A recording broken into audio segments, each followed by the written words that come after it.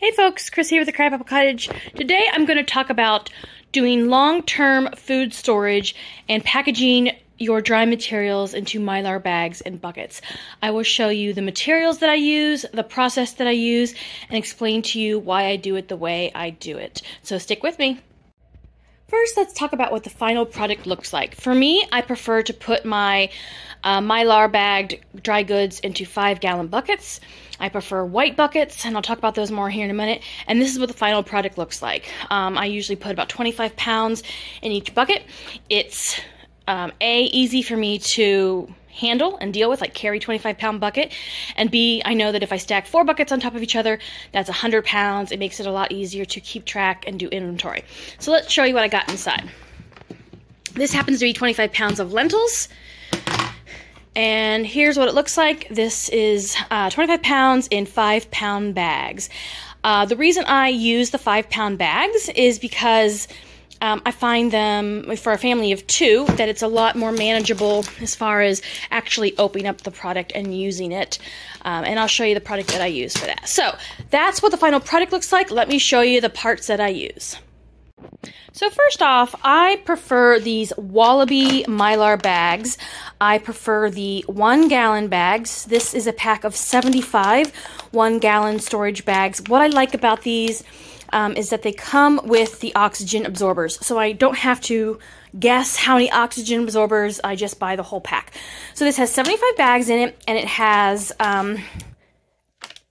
80, I believe, oxygen absorbers. It also has these labels. I don't use the labels, but it does come with 80 oxygen absorbers. Let me show you what those packs look like. Here we go. So inside your Wallaby package, you've got this plastic bag with the 1-gallon Mylar bags in them. Here they are. These are not gusseted, means they do not stand on their own. Open at the top. Sometimes when I'm filling them, actually, I will almost always put them in a bucket as I'm filling them, so if anything spills, it's easy to clean up, pour back into the bag, that sort of thing. Here are the oxygen absorbers. They come in packs of 10. I don't open them until I'm ready to use all of them. It has a little indicator in there that shows you when the indicator turns black, it means that the oxygen absorbers are no longer any good. So when I am doing Mylar, I do 10 bags at a time. So that's 2 buckets worth. 5-pound bags in each bucket, 10 bags total, and that's simply because the oxygen absorbers come in 10 packs. So I try to do 10 packs at once. These are the buckets that I use. These come from Walmart, and they're like $4.98 each, I think. They're nice because they are food grade buckets. They're white. They don't have any markings on them that says like Home Depot or anything like that. They do have these labels on them, and I don't like the look of the labels, so I use a hairdryer to warm up the labels and peel the labels off. Now, the lids do come separately. They're just snap-on lids. They're nothing fancy, and they're relatively inexpensive. They're under $2 a piece. So you get your bucket and your lid for under $7. So this also comes with a big label on it, and I've already taken this one off. I use a hairdryer again to remove the labels. I just like the look of it. That's what it looks like when you buy it. This is what it looks like when the labels are off, and that's just the look that I prefer. Now, for labeling my buckets, I use a label maker. I use this Epson label maker. I just like the look of it better. I put the label, what it is, and how many pounds on both sides. So I have it on this side, and I have it on the reverse, and then I also put it on the lid. That just helps me keep track of what it is, and kind of no matter where it's positioned in my basement, it's easy to see what's in there. So in addition to my buckets and my Mylar, some other things that I use, like I mentioned, the label maker, a magic marker for writing on my bags. You can see here, my bags, I just put what it is, how many pounds, and then the month and year that it was packaged. And then, of course, you need some sort of method of closing the bags. I use this Conair hair straightener. I've had it for years. I think I either got it at Walmart or maybe even at a thrift store. I don't use a hair straightener very often for myself, but it comes in really handy for sealing up the Mylar bags, and I will show you that process here in a moment. And then the last thing that I use, and I forgot to put it in my pile of stuff here, is a scale. Now, this is a digital scale. I use this a lot for, I use it for all kinds of things, measuring produce from the garden, that sort of thing. But you don't have to use a scale if you are using bags of of materials that are 5 pounds or less. So like if you have a 5-pound bag of rice, you can just pour that into the Mylar without having to measure it. However, if you buy in bulk, then you will need a scale to measure out what 5 pounds looks like. Now, of course, you don't have to be that precise if you don't like to. I prefer to have it measured out and pretty even. The bags do weigh 0.8 ounces each, so when I'm filling it, I make sure I go to 5 pounds, 0.8 ounces. So, okay, there we go. So we got our supplies, and let me show you the materials that I put in there and what they look like. Okay, here I have a variety of dry goods that I've already put into Mylar. For the majority of things, 5 pounds fits pretty nicely into a 1-gallon bag. You can see here, those are kidney beans, white rice, and you can see the oxygen absorber really sucked the air out of this one. These are wheat berries. And then I also have sugar over here and salt. Now, a couple of variations here. When you're doing sugar and salt, you don't want to put an oxygen absorber in it. It will turn it into a solid brick. So you can see there's a little more air in the sugar. The sugar does not have an oxygen absorber, but the 5 pounds fits very nicely into the bag. With the salt, there's room in this bag to add more salt, and I debated whether or not to put more pounds of salt in here, but I decided in the end to keep it to 5 pounds because it's just consistent. That means 25 pounds fit in a bucket. It's the same weight as the other buckets and easy to keep track of and count, like I had said before. So no oxygen absorber in the salt, no oxygen absorber in the sugar. The beans, the rice, and wheat berries, as well as the lentils, all 5 pounds in one bag with 1 oxygen absorber. So I actually had reached out to Wallaby asking them if the oxygen absorber that came with the 1-gallon bags was enough, if 1 O2 absorber was enough for 1 bag, and they said that yes, it was sufficient. Now, if you were using something with a lot of air in it, like maybe rotini pasta or something like that, you might want to use 2 oxygen absorbers, but I haven't put any pasta like that in bags yet. The other thing is, if you do rotini, you're probably not going to be able to fit 5 pounds in 1 bag. So the other thing over here is oats. I was kind of bummed that 5 pounds of oats does not fit in one of these 1-gallon bags.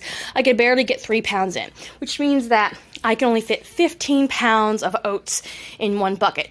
Annoys me a little bit because it's not a nice 25 pounds like all the rest of my buckets, but here we are. So oats is the one thing for me that does not fit nicely 5 pounds in 1 bag. And like I said, if you were to do something like rotini or penne pasta with a lot of air in it, you probably would have the same problem. I do spaghetti in these bags, and you can get 5 pounds of spaghetti in the bags. I will show you how I do that here in just a minute. So I'll show you here how I put these in the bucket.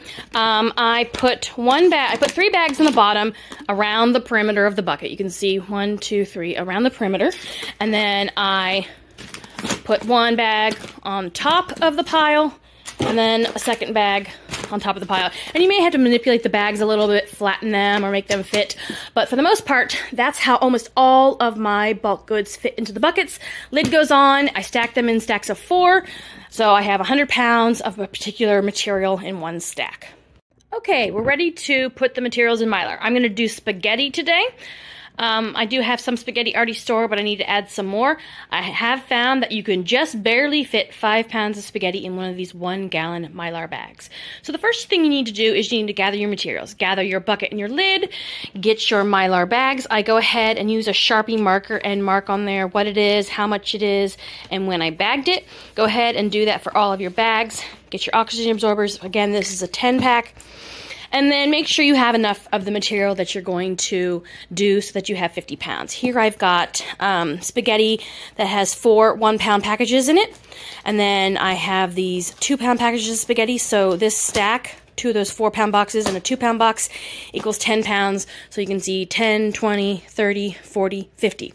I've got all of my pasta set out just to make sure that I have what I need. The last thing you need to do is get your straight iron heating. I put mine on a plate just so it won't burn my table.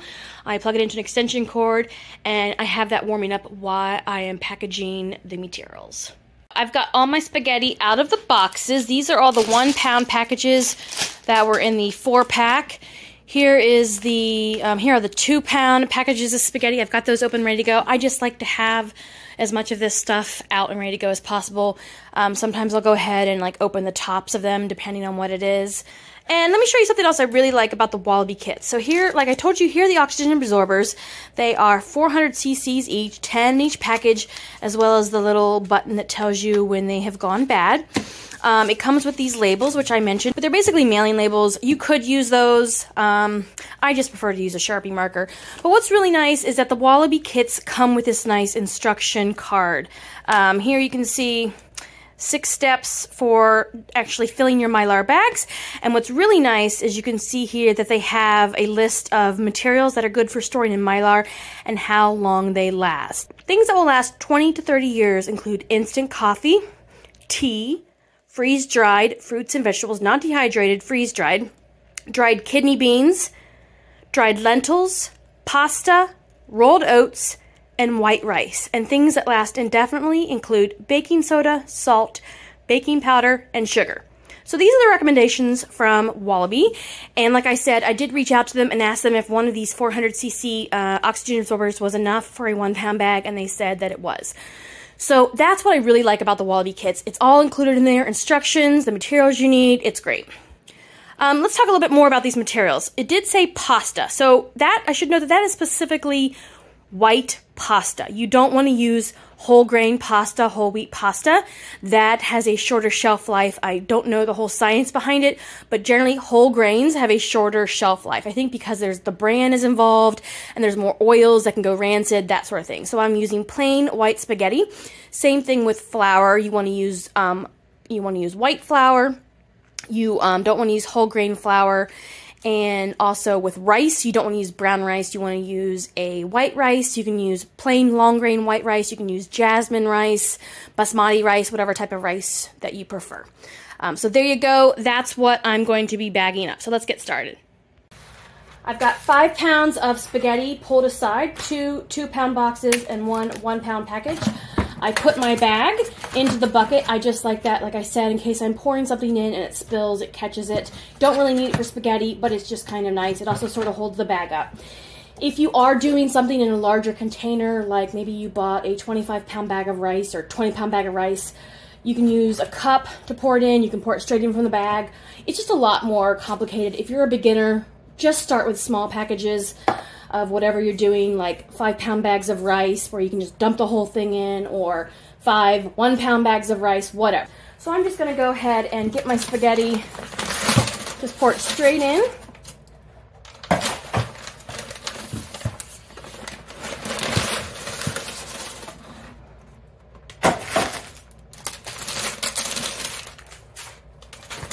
Okay, there's my spaghetti. You can see it's kind of uneven in the top, and then I just kind of do that, push it down, and there you go. 5 pounds of spaghetti in one bag, and that's about the max that this can handle. You want to make sure you have enough room at the top to seal it. This just has enough room. I definitely wouldn't want anything any taller than the spaghetti. And the spaghetti, by the way, does not fit. If you were to lay it on its side, it would not fit in the bag, so this is how it has to go. So, first bag is done. I just set it out of the way, and I'm going to go ahead and do all 10 bags, and then I'll show you how I seal them up and put the oxygen absorbers in there. Alright, that's done. So as you can see here, I've got my pile of spaghetti. Each bag has 5 pounds in it, and I'm ready for the oxygen absorbers.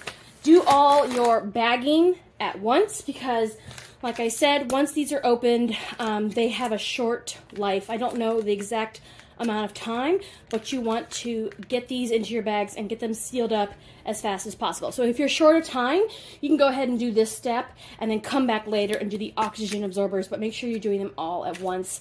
Some people will put the O2 absorbers in a mason jar to keep them good. I just prefer to do it all at once. I just wait till I have 50 pounds of something. And also, if you can't afford 50 pounds of spaghetti at once, which I can't either, just get it as you can. Get a couple boxes each week, stack it up, and then when you have 50 pounds, go ahead and do your vacuum sealing, or your Mylar sealing. Okay, so what we're gonna go ahead and do is open these up. You have 2 options. You can go ahead and stick one in each bag and then seal them up, or you can keep them off to the side and put them in the bags as you need it. For everything else, I put them in, with beans, I'll stick them in there as far as I can. But for spaghetti, because of the way it lays and stacks, I can only do one at a time. So, you want to try to get the top of your bag kind of smooth. So sometimes if you bend it over like that, you can get it kind of together. Spaghetti's a little different than doing other materials. Get your edges lined up. Hold that on there for a few seconds. I probably hold it on there longer than I need to. I just want to make sure it's sealed. Turn your bag. Now careful, this is hot. Turn your bag, line up your edge again, seal. Okay, there you go. You still got the middle to do. And then for that, you're going to go up and down. At least with the tool that I have, I'm going to go up and down. Make sure it's good and sealed. There you go. And then sometimes I'll kind of try to just go along and make sure it's all sealed up tightly. There you go. Bag of spaghetti with an O2 absorber in there. Set that one aside.